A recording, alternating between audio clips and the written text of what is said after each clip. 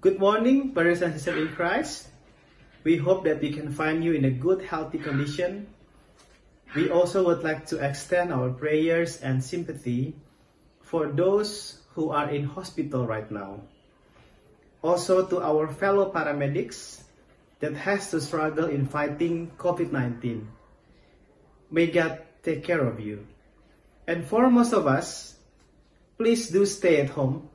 Cherish our every moment with our beloved family. Welcome to the English service organized by GKI Gading Indah. Today we are going to celebrate the 4th Easter Sunday with full worship service. This service will be held online as a part of our government's program to keep people from creating a big crowd and also as an important way to fight the COVID-19. We also would like to welcome all your suggestions about these programs. Please kindly send your comments also in the below.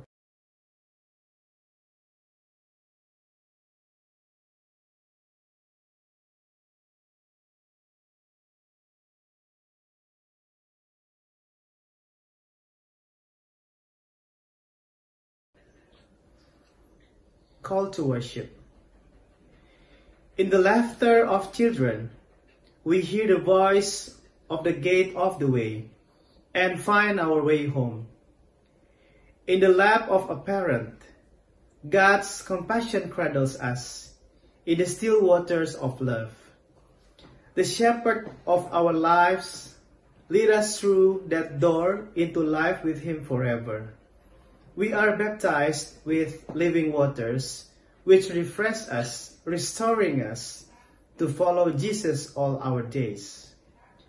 The Holy Spirit, keeper of truth, is the light which guides us through every shadowed moment.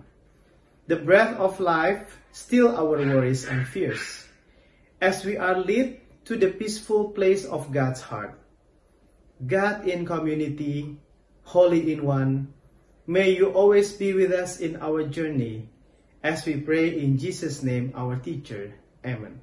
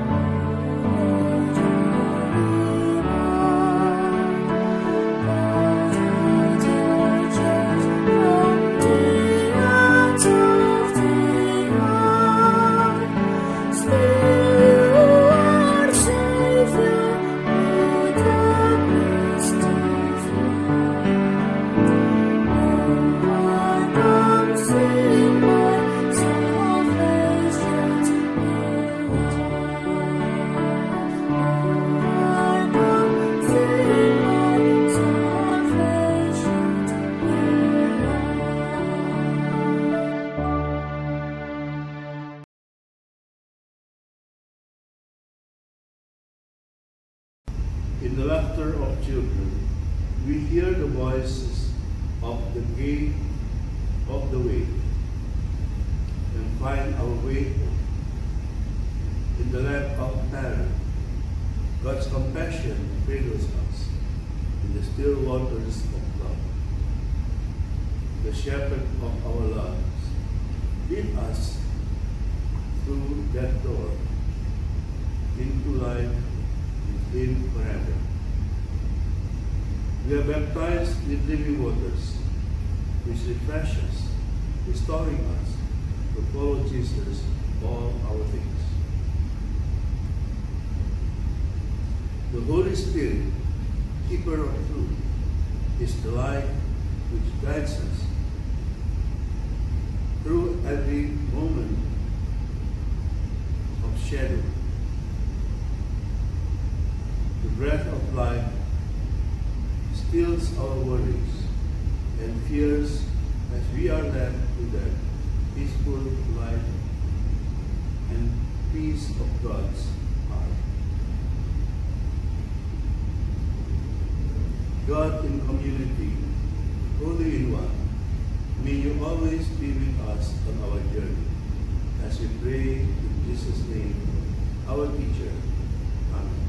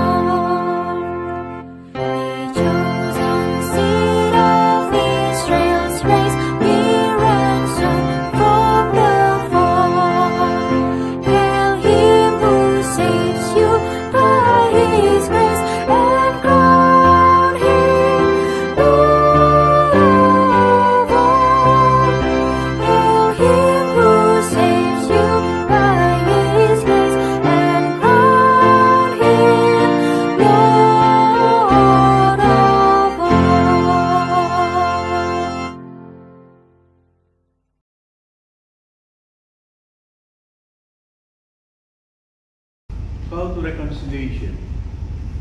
Day by day, God would lead us to the places of hope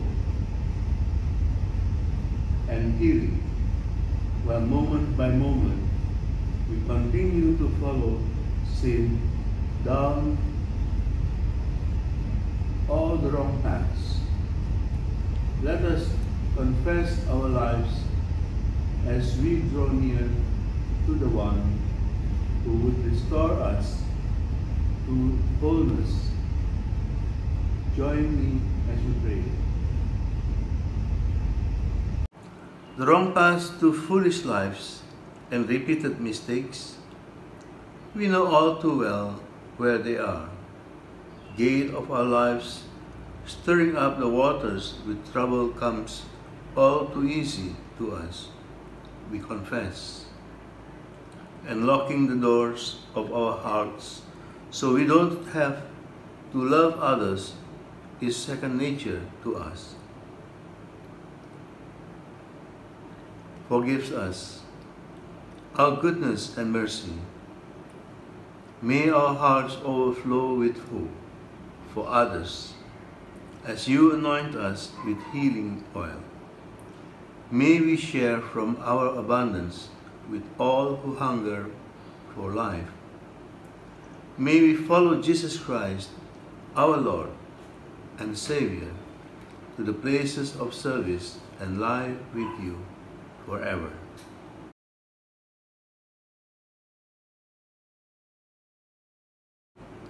Let us listen to the assurance of pardon. Our Comforter leads us to that place where God's table is spread with forgiveness and overflowing with grace. Here we are called to life and love. We will live as God's people, forgiven to serve, blessed to share, loved so we might care. Thanks be to God. Amen.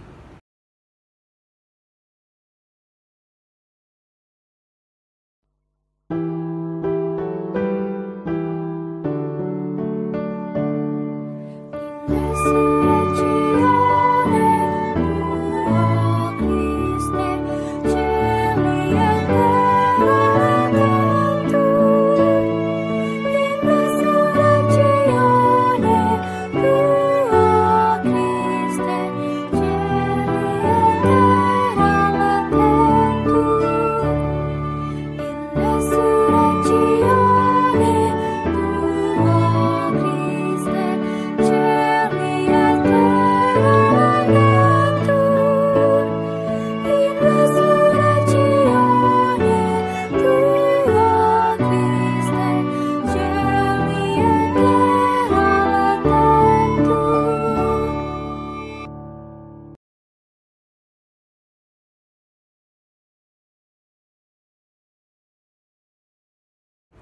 Let us pray to prepare our hearts and our minds before we listen to the word of the Lord.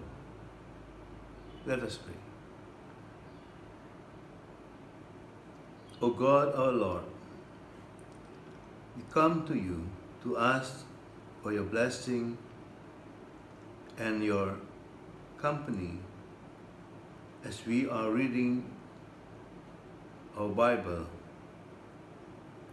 Please be with us, enlighten us, so that we may understand your work and your will, especially during this terrible pandemic that had taken so many lives in our world today. Amen.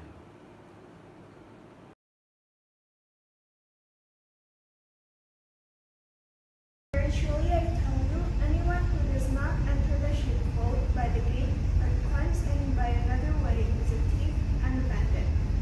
The one who enters by the gate is the shepherd of the sheep. The gatekeeper opens the gate for him, and the sheep hear his voice. He calls his own sheep by name and leads them out.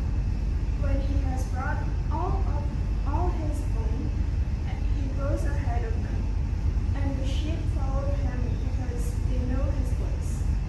They will not follow a stranger, but they will run from him because they do not know the voice of strangers. Jesus used his figure of speech for them, but they did not understand what he was saying to them. So again Jesus said to them, very truly I tell you, I am the gate for the sheep. All who come before me are thieves and bandits, but the sheep did not listen to them. I am the gate. Whoever enters by me will be saved, and will come in and go out and find pasture. The thief comes only to steal and kill and destroy. I came that they may have life and have it abundantly. This is the word of God.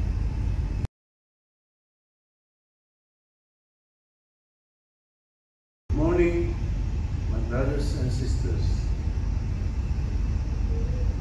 How are you today? I hope you are all well during this COVID-19 pandemic. However, I heard that some of you are ill and be hospitalized. So we will pray for you, those who are stricken by this illness, that you will be taken care of and you will also be healed very soon. Our reading today is taken from John chapter 10, verses 1 to 10. And it is very interesting if we read these verses because it shows the tradition that Jesus uses, especially during his time. As usual, Jesus would use all the illustrations that are found, especially during his time in Palestine. So Jesus uses an illustration about the good shepherd and the bad ones. In this story, Jesus tried to show the difference between the good shepherd and the bad ones. He told his disciples that the good shepherd will know the names of all his sheep. He will take care of them. He will enter by the front gate, and he will call his sheep one by one, according to their names. The bad sheep, the bad shepherd, are those who do not know their sheep, and so they usually would enter from the back doors. He would try to open the gate from inside and then steal the sheep one by one. They don't know the names of the sheep, and so they will not be able to call the sheep by their names, because they are thieves and robbers or bandits. That is the word that Jesus used. Now, the other difference between the good shepherd and the bad shepherd, of course, we will know it immediately. The bad shepherd are the ones who always try to steal the sheep and then take them away and sell them to those who would like to buy them. The bad shepherd didn't care about the well-being of the sheep, and therefore he always treat them very badly. While the good shepherd will always try to treat them with care. The good shepherd will try to take care of the sheep that has been entrusted to him. Now, more than taking care of his sheep, the good shepherd will try to protect their life. He will try to take care of them, even protect them from any dangers that may harm their sheep. What kind of dangers that will trouble the sheep? Of course, we know in the wilderness there are always enemies of the sheep. Maybe the sheep would be sold to be eaten by the people. Maybe there are wolves that would come and attack the sheep and eat them. In such cases, the good shepherd will try to protect his sheep. Whatever may be done to them, he would not try to escape and let the sheep be attacked by their enemies. He even would be willing to sacrifice his life for the sake of his sheep. Now, that is the difference between the bad sheep and the good sheep. Now, let us try to reflect the meaning of this parable. There are many bad sheep in our life. However, there is only one good sheep, or very few good sheep, that is concerned about us, about our life. Who are they? Jesus said that the good sheep may be the owner, or the one who is entrusted with the task of protecting the sheep. But the bad shepherd are the ones who are paid, or who are one is sheep. So in the case of danger, the best shepherd would lead his sheep and try to save his own life first. Now, in our time today, who are the bad shepherd and the good shepherd? Let us look at our time. We have good leaders and some bad leaders in our life today, especially during this COVID-19 crisis. Who are our good leaders? Our good leaders are those who try to protect us from the danger of the COVID-19. Those are the ones who would like to think for our best, for our health, by calling us to do all the protections that we can do, while the best shepherd are the ones who do not care about our life, our safety. They only think that maybe how our economy can be maintained, that economic life can run as usual, so that our life can go on just like before. While the good shepherd will try to think how economic life can go on, and they don't start.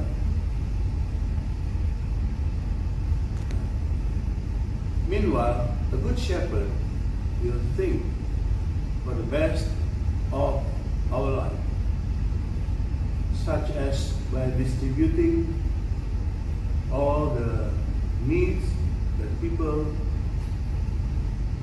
would need during this crisis. For example, many churches today try to distribute what we call sembako, or the basic necessities that our people may need. However, we also realize that each communities, each churches, or each social organizations have their own limitation. So we believe that our people also have to try to live within their own means and not try to spend extravagantly. Now, how about the good shepherd? The good shepherd will try to help their people by distributing their basic necessities, or what we call in Indonesia as sembako. The bad shepherd may also do the same thing, but they don't care much about how the distribution will be done. So we have seen many reports about the bad shepherd for distributing carelessly. Sometimes the aids would fall on people who are actually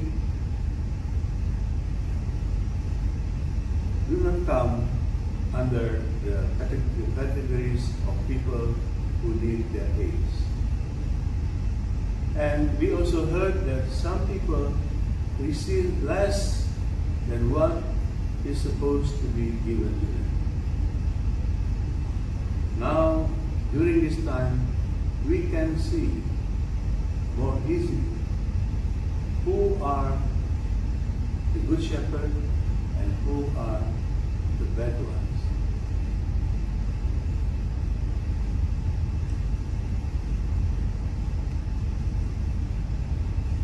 What we learn from this time is that some people take their responsibility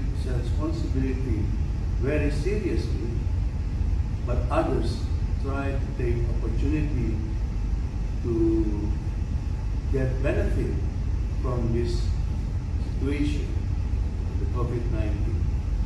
I hope we all learn about this and we would know how to differentiate our good shepherd and the bad ones, thieves and the bandits, like Jesus has said. So next time, let us think who has done what God has required from them, so we can choose our leaders more carefully. We can choose our leaders according to their characteristics, and not only because similarities in class, social class, in religion, and other things that will show us that they are not trusted leaders in our life. Thank you. Amen.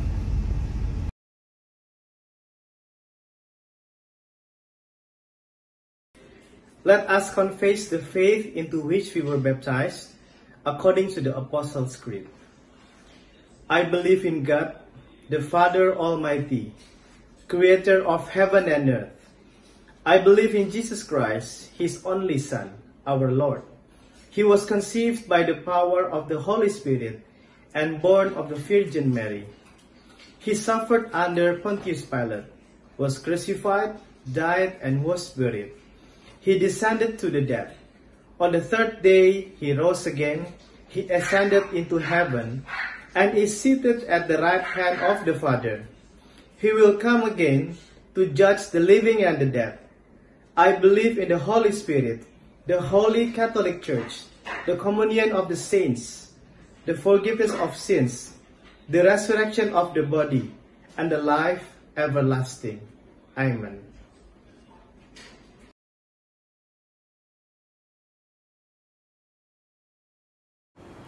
Let us unite in our intercessory prayer and let us pray for the following items. Let us pray for some of us who have lost friends and families this week. Let's pray that this ban of gathering of people will soon be lifted and we can worship again as usual. Let us pray for all the medical personnel, health workers, pharmaceutical, the mortuaries, and all those who are involved in this big battle against the COVID-19. Let us also pray for our leaders, that they will be granted wisdom by God, so they can make the right decisions to help our people to get through these dangerous situations. Let us pray. Dear God, our Father, we pray to you to give thanks for allowing us to gather together again in this place, in this service. We give thanks for the week that has passed and the health that you are still giving to us, so that we may gather again this time to listen to your word, to sing our praises for your name. God, this time we would like to pray for some of us who are sick, maybe because of the COVID-19 or other causes. And we pray those who have fallen because of this COVID-19. and their friends and families who are mourning for their loss.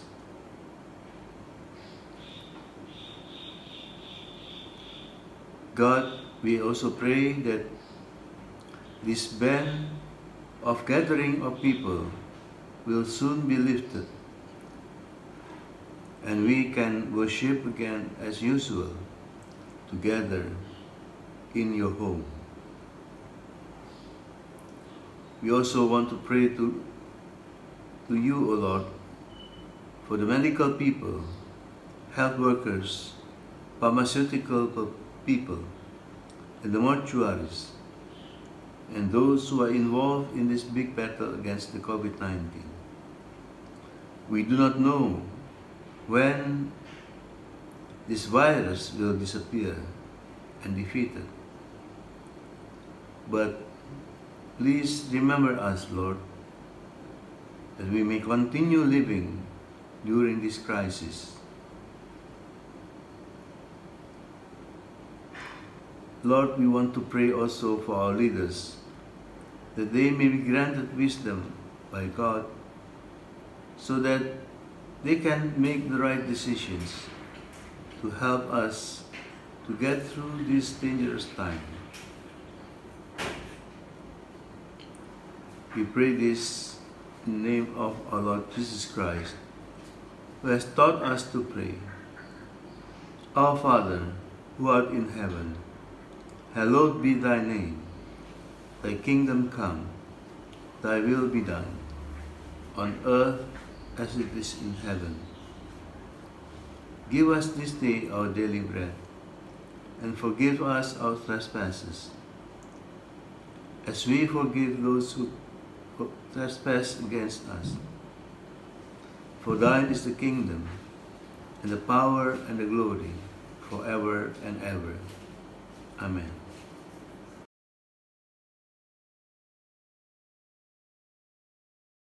Let us continue our worship by bringing our offering to God while remembering what the psalmist says. But the steadfast love of the Lord is from everlasting to everlasting on those who fear him, and his righteousness to children's children, to those who keep his covenant and remember to do his commandments.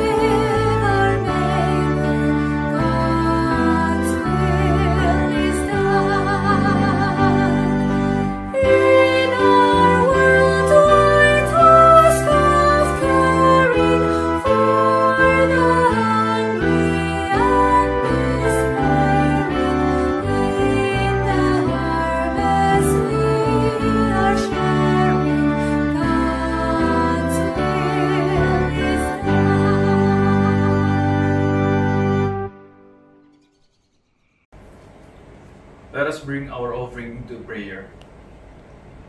May the gifts we offer be used to open doors closed to strangers, hands shut tight against generous giving, and hearts frozen by fears of the unknown.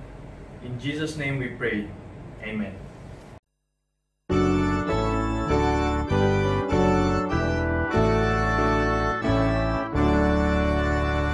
Love divine, O Lord, accept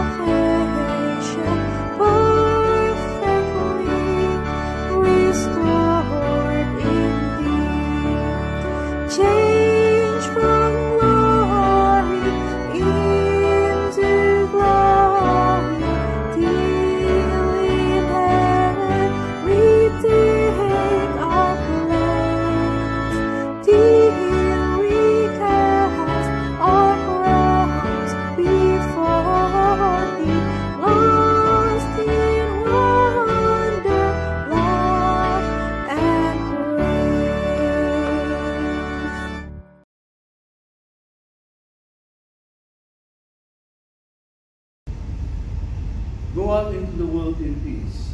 Have courage. Hold on to what is good. Return no one evil for evil. Strengthen the faint-hearted. Support the weak. Help the suffering. Honor all persons. Honor all creation. Love and serve the Lord, rejoicing in the power of the Holy Spirit. And may the grace of God, the love of the light of Christ, and the power of the Holy Spirit be with us all. Go in peace. Amen.